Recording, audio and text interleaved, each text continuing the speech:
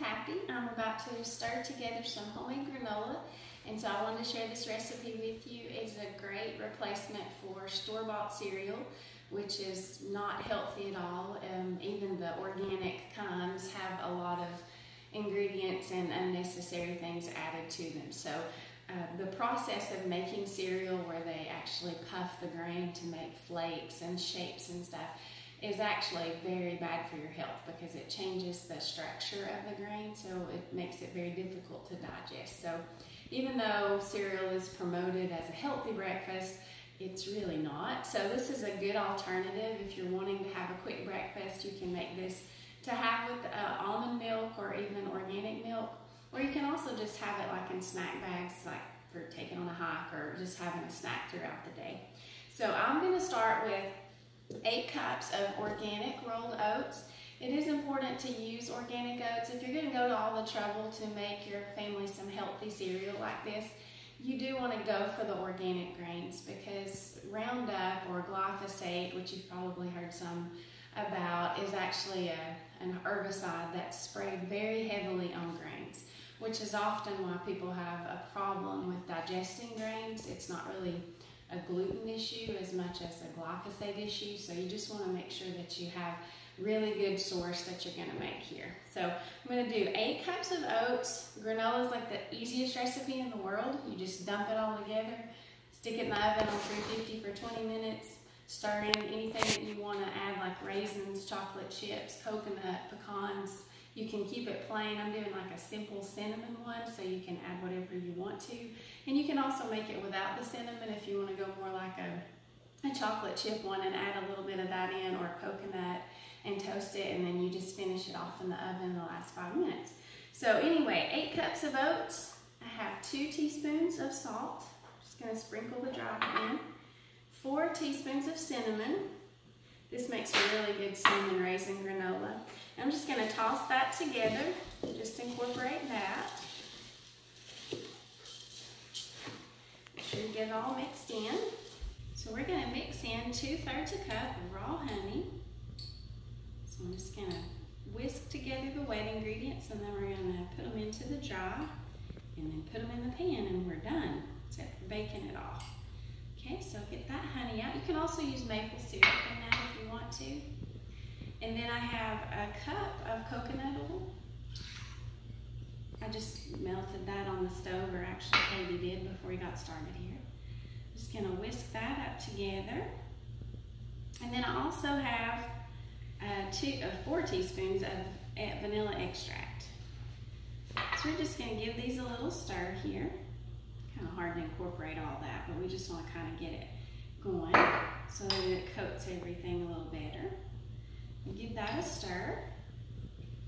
And then we're just going to dump that in.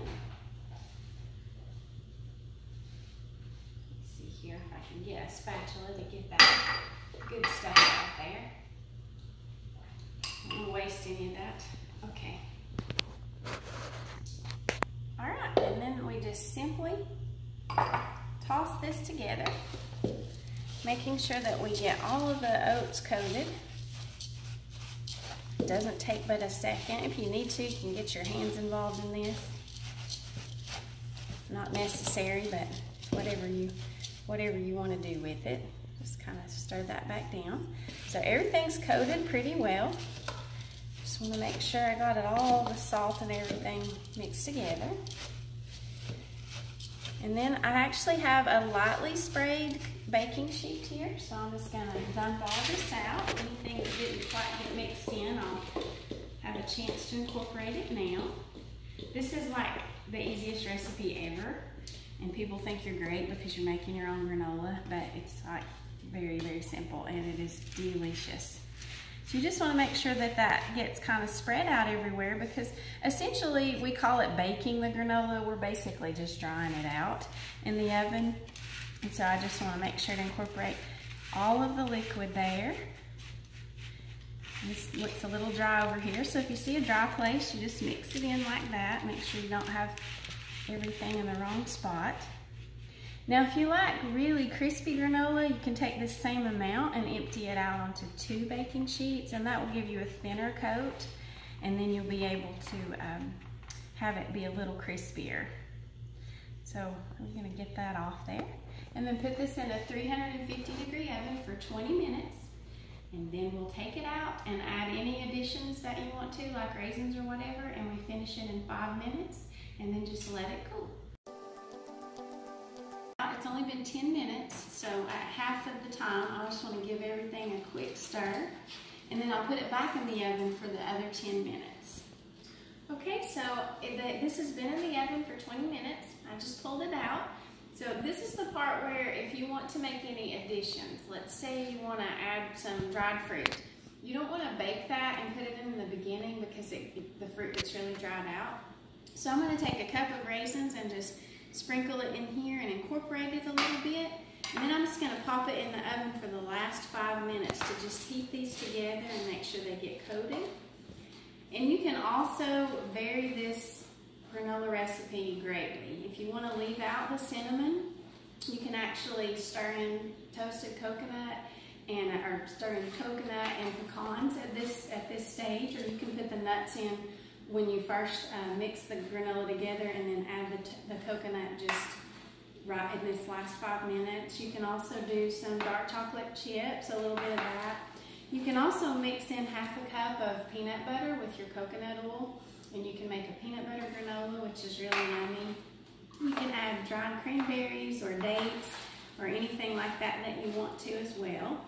So I'm just gonna pop this back in the oven for the last 5 minutes, and then we'll let it cool. So I just pulled this out of the oven.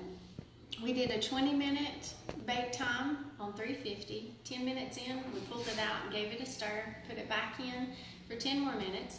And then I pulled it out, if you remember, and we added some raisins. I actually added a few mini chocolate chips. Not many, but just to make the kids happy. And then I popped it back in the oven for 5 minutes.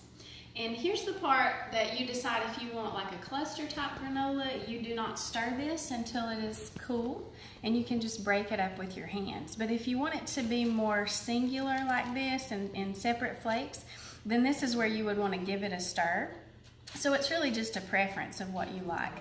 And you can actually add all kinds of stuff to this recipe. Like I said, you can do toasted coconut, cranberries, chocolate chips, peanut butter, and the coconut oil. You can do a lot of different add-ins. You can be as varied with this, add pecans, slivered almonds, walnuts, whatever you like, which is what's nice. You can make your own signature granola. And then when this is completely cool, you just want to store it in like a Rubbermaid container, like a glass container, which is what I like to use. You can store it in that, just in a steel container. And it actually keeps for a couple of weeks if it lasts that long, but it's really delicious, so it probably won't last that long. But anyway, if you like this recipe, please subscribe to my channel below. And you can also find the recipe in the comments in the description. And then you can also find the recipe on my website, which is healthywithhappysperling.com. Hope you enjoyed it.